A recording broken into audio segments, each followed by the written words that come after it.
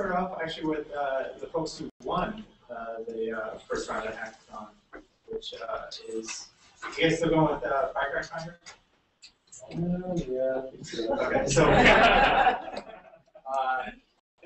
it's where you can find the nearest Pokemon. Yeah, we switched it to parking garage finder. Sorry at this point. We thought, wait a minute, I don't bike. Yeah.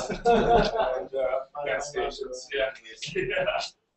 So, well, I'll let you guys just dive into the demo. Take a look at it. Yeah. John can pull it up. Yeah. Absolutely. Ironically, we ended up actually taking a ride around Chicago on Saturday with a friend who owns an actual Humvee, which I think it's the only one in Chicago. So yeah, so he was, and yes, I know. I'm sorry. It runs on biodiesel. It runs on biodiesel. Yeah, he was running biodiesel in it, and apparently there are 27 or 32 biodiesel stations that he knows of Within 30 miles. Within 30 miles. Yeah. So I thought there was some delicious irony in the whole experience. Yeah. But anyway, meanwhile, we'll have some technical URL. Sure. Okay, so one of the things that we were trying to, one of the problems we were trying to solve is that there are a lot of bike racks in the city, and a lot of people take that for granted. And there's all sorts of homes too, which is kosher to lock your bikes up against. But it's data that has been collected and recently distributed, recently distributed. That's not really being used at all, to my knowledge. And so what we wanted to do is we wanted to give bikers a way of finding, the 5 or 10 nearest bike racks to either their current location or a location that they like the address. And so what we did is we built a mobile app. We pulled the data down from the City of Chicago GitHub repository and piped it into a MongoDB database. And we have it running on a Node backend, so we're doing geospatial queries through Node and Mongo to do this. And right now it's mostly just it's geared towards mobile, so the styling will be a little special here, but you'll see what I mean. One of what we have right now for the prototype is you can see it pulls up your current location marked by the green arrow, and it pulls up about 5 nearest bike racks to that current location, and it lists them by address. Something that happens is occasionally you'll have multiple bike racks really close to each other, so you'll see multiple addresses. Looks like duplicates. This is the web version, of course. It looks differently on the iPhone. One thing that we'd like to do, this is just like what we were able to hack together at the couple days that we were working for. One thing we want to do is be able to click on or tap on the address of the bike rack and have it pull up some extra information. Have users be able to add details about the racks, like take pictures so you can see what sort of state they're in. Ideally, we would be able to also have the type of bike rack. There's a bunch of different types that the City of Chicago employs, and they're each having different capacity for the number of bikes. So that would be a good metric to start keeping track of and allowing people to use, because they might, if there's 5 racks nearby, they might go for the one that holds 5 bikes instead of the one that goes for 2, because that one, depending on the time of day, is probably taken. One of the other things that we'd like to do is allow for users to input and be able to submit new bike racks. One thing that's available, like right now we have about 5,100 records for bike racks, but I think there's actually closer to 12,000 bike racks that are actually available in the City of Chicago, so there's a big gap in what we have in terms of data and what actually exists. So one way to bridge that gap is to sort of crowdsource the data collection.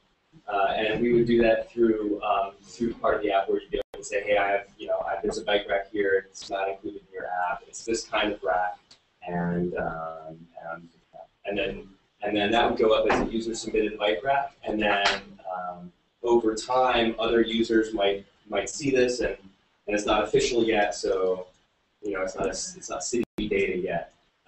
So they would go in and see, oh, well, one person or two people can vouch for this bike rack, and the more people who actually verify that this rack exists, the more likely it is to actually be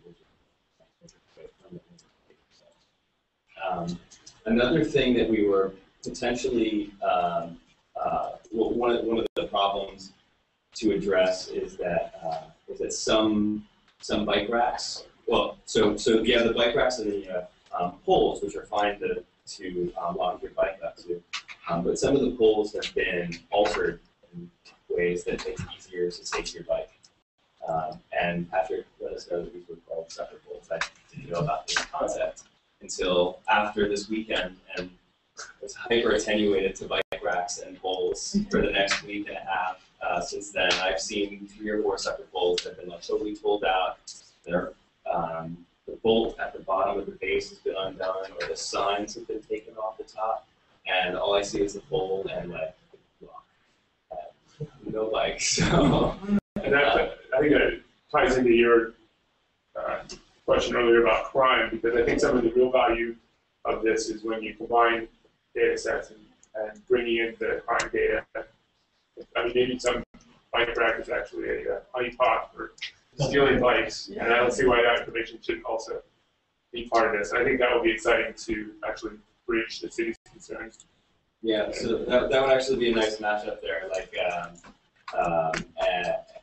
and it would allow people to, you could then get a heat map for a particular rack or for a particular area, like square block radius, out of the blue, my girlfriend's bike got stolen on Randolph Street last night. So now I'm like, okay, well, really? Yeah. Oh, man. It's like, make sure to report it, and then we'll get that data in, and then if anybody else goes, lock their bike up. Did you do that to spur us on?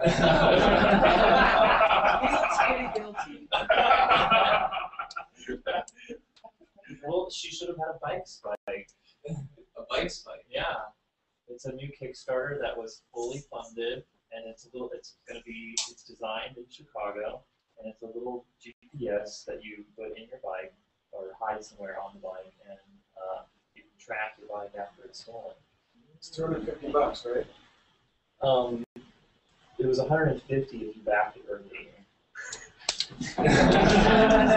So apparently there's a lot of interest in this. That's $150,000. So how can y'all tie this into sustainability? Can you encourage people to ride more?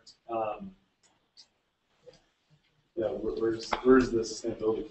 Well, so one thing there is that Chicago is trying to be a bike-friendly city, and so one way of letting people know, especially when bikers know, that Chicago is actually a bike-friendly city, like we have all the bike lanes now, but getting an accurate number on how many bike racks there actually are. And we're hoping that if people realize how easy it is to and safe it is to get from one place to another, and then they don't have to worry about where they're bike there, then that will dissuade them from driving where they might, and that'll be better for the environment. Yeah, I think there are some record-keeping considerations too, in terms of the city being able to cite how compliant it is, how progressive it is in terms of providing resources for bicyclists. And I think also that part of the interest for me in this project isn't just about bike racks, it's that it'll be a reference implementation of a project that's about documenting civic assets. So, and I think the bike rack one is particularly interesting because of what Jonathan mentioned earlier, which is that one have to ask, what is a bike rack? When Tom mentioned that there's a fence that runs how long? I don't know how long. Yeah, there's miles of fence that's technically a bike rack along the oceans, or not the ocean. Sorry, busted. I'm not from there. Anyway, so how do you account for that for planters that could be used as bike racks? And I feel like if you can handle that that challenge, figure out how to categorize those things into the data set. Things that are less ambiguous will be easier. It's going to be an easier progression in that direction. So that doesn't really address the sustainability issue, but on that note, if somehow this leads to a way to help document the what is the proper name for the bike lanes that are protected bike lane. Yeah, that's not. I haven't done it, but if this can be extended eventually, or this type of thing can be extended to just make available to people all kinds of bicycle and biking related resources, then that's awesome beyond just the bike rack, including the crime data and whatnot. So, before the M246 Lord, and we had $1 million of special money to be spent. This would be perfect for, I think, 5 wards got it. Where to best spend that money. So bike racks and bicycle is on the agenda. We need to know where to put it, and this is exactly what we need. Right. So one that's a good point. One thing that we had talked about at the hackathon was potentially allowing for people to actually check in to particular bike racks. It's not like a check-in, check-out system, but just to let us know that I'm using this rack, and then the next person comes along and says I'm using. They say that they're using that bike rack, and then we start getting numbers on the usage. And not only would it let you know that you need to maybe install some new bike racks, but it would guide your decision as to where. Good time to send it Foursquare. Foursquare's open API. You can tie in very easily. Awesome, yeah. There you go, and then you just check into this bike rack. I have to say that the crime angle is interesting too, because one of our direct comments from the community was, bike crime like deters bike. Just a simple statement like that. So, understanding where these honeypots are. Also, it just crossed my mind, maybe certain types of racks are more, that you would already know this, are prevent bike theft. Certain Certain kinds of racks tend to prevent bike theft. Yeah, Okay. and ones that the city installs are really good, and ones that private entities install are not so good. Okay. The CTA just uses the city ones, and this is based on the city will use square instead of round. So a pipe cutter can cut a round one, but can't cut a square one. The city uses 1/4-inch thick steel, and most non-city racks use a third of that. So you could just take a hacksaw or even just yank on it, and it'll come out. And you've done this before. I worked for the city for 3 years. This was part of my job, was finding bike racks and finding new places to put them. So we would love more information out there about how easy it is to bike here, how bike friendly it is, and how this is the way to go. So when you think about where you're starting and then all the pieces of creatures from there on top of that, you just want to be able to pop in and know that you're going to before you the other. Where you put it is close to where I'm eating it, close to where I'm sitting in front, is my bike going to be safe, and how I'm going. So this is cool. Yeah, and then hopefully maybe we could it could become a hub for bike data. So we include those protected bike Yeah, all the lanes. bike lanes, the striped ones, the protected ones, bike share program Bike coming share, this summer. absolutely. Another potential time, which is something Steven, you worked on, right, is to submit or request a bike rack be installed, if that's something that is it. It's still functional. Yeah, so is that data accessible though, where people are requesting these? I feel like that, to me it seems like we want to know where all the bike racks are, but we want to also know the demand for bike racks, right? Because I think studies have shown that when you have the bike racks there, people are going to start using them. Yeah, so this is a website I created in 2008 or 9. And it still is the same. I've used it before.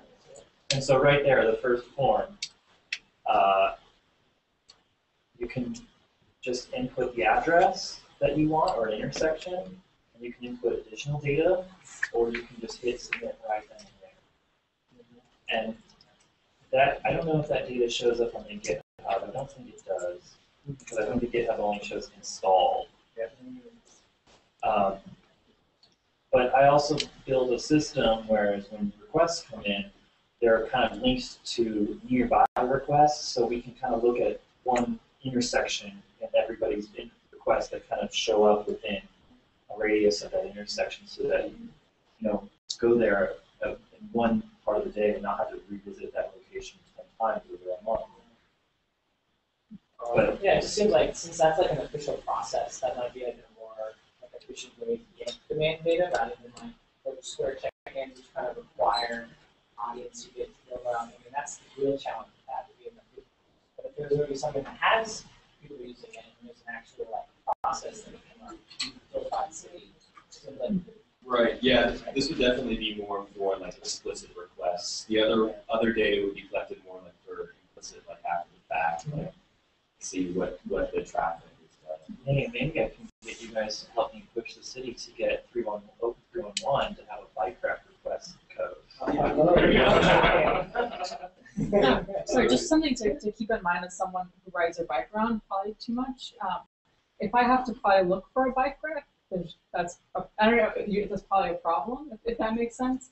Because I just want to, and Chicago is really great for all the bike lanes it has, but that's the whole point, is so you can just kind of get on your bike, go somewhere, and then just park, instead of like, okay, I got to get my U-lock out and my phone out and find, you know what I'm saying? Like for planning a trip, it makes total sense. Now, if you do the thing where you track the crime records of thefts to bike racks, so you can tell me what bike racks not to lock my bike against, that's something I would look up but in the course of like being a convenient transit option, if there's an app that has to show me where to lock up a bike, that means it's probably not a bike rack near some place. Just kind of a day-to-day point of view.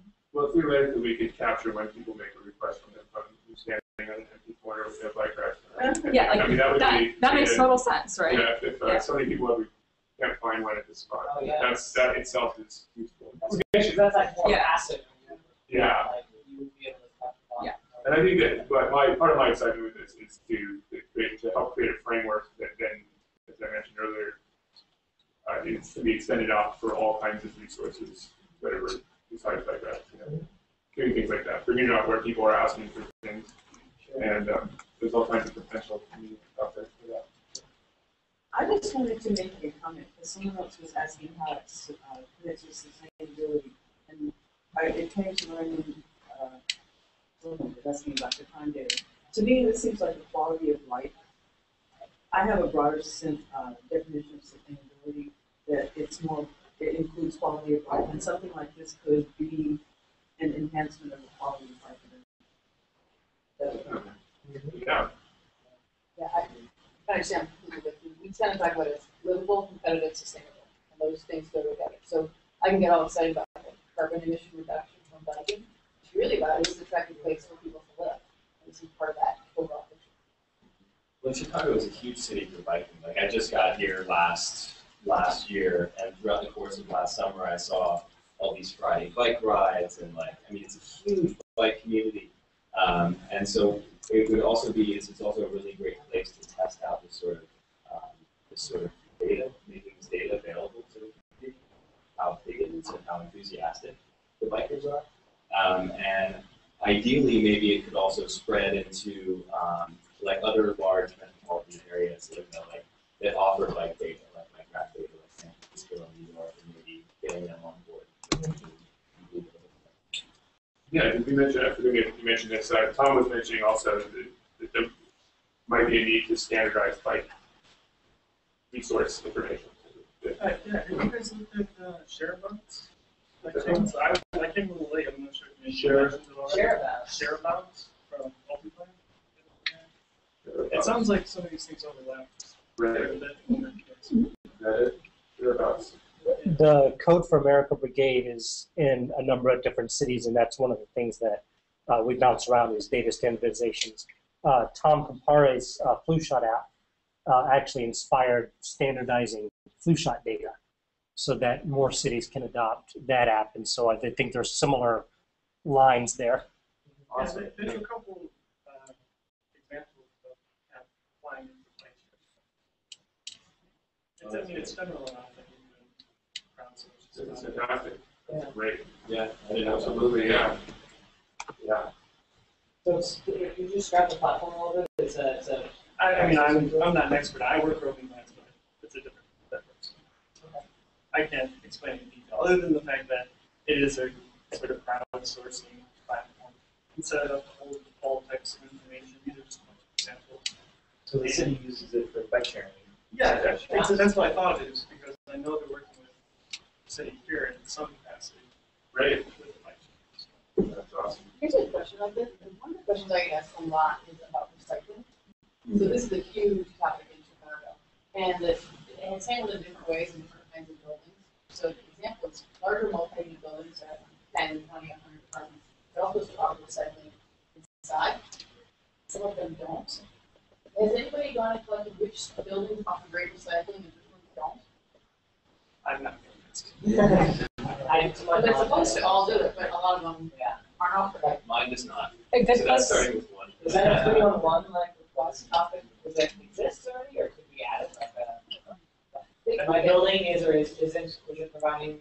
Well, it's supposed to by law. Yeah, there's Right. Yeah, but Is there a mechanism? But whether they're compliant or not, You mean, who knows? Who's gonna Can't.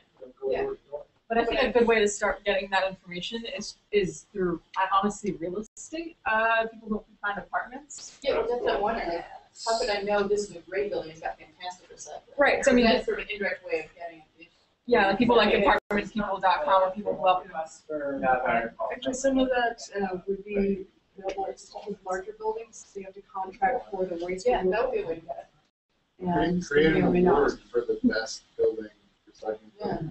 Oh, yeah. Everybody will volunteer to do it. This is the rollout that we're doing, but the city itself picks up single-family homes for small buildings. The large ones have to contract on their own, as you're saying. And so Whether it's a different working recycling is structure. part of that or not. Yeah, and they're also supposed to do it. All right, well, I think that, Yeah, we should probably move on to the. yeah, I'll just, yeah. Thanks, guys.